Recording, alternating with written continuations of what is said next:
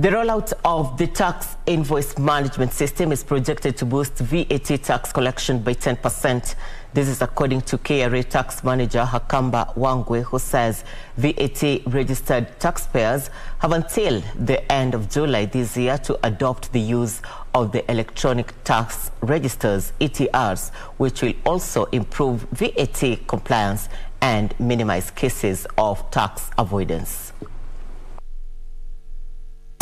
In order for them to comply with these requirements, we effected this 12 months effective 1st August 2021. That means that by 31st July 2022, all VAT registered taxpayers need to have upgraded their systems and come on board the TIMS compliant devices, so that from 1st August 2022,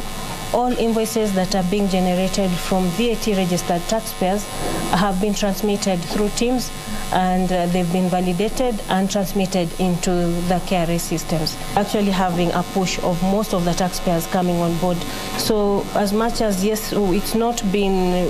where we wanted to be right now, but we know in the past 2 weeks we've had a surge of our taxpayers being Kenyans trying to adopt this change and be able to come on board.